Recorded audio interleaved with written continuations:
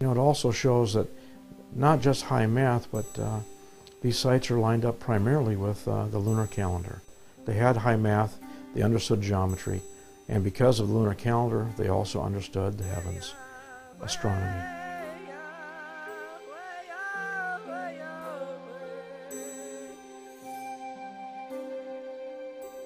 What I've learned now is just how amazing they were in terms of their knowledge of the solar system and of mathematics. And the lunar calendar comes from the Mediterranean, and then they had the unit of measurement was 606, which they call the stade.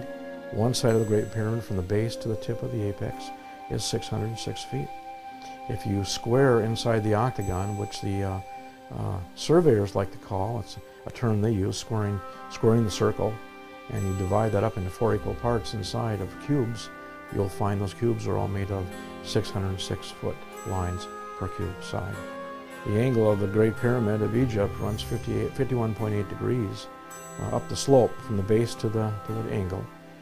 That measurement is there, and when you come off of the baseline at Newark and you run true north and then measure that angle back to the baseline, what do we find? 51.8 degrees. So did they have the same math as the ancient Egyptians? Well, I gotta say, yeah, it sure looks like it.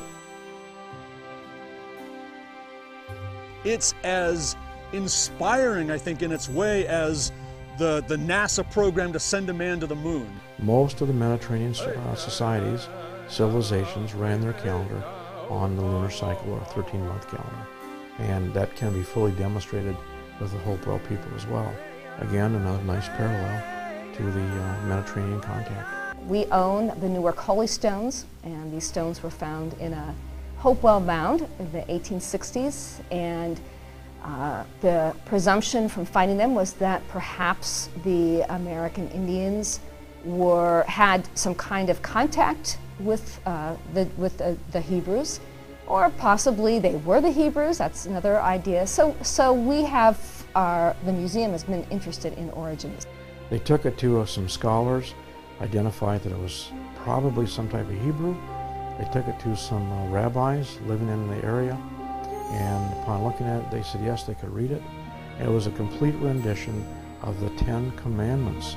They called it block Hebrew because they had never seen anything written like this, but they called it block Hebrew.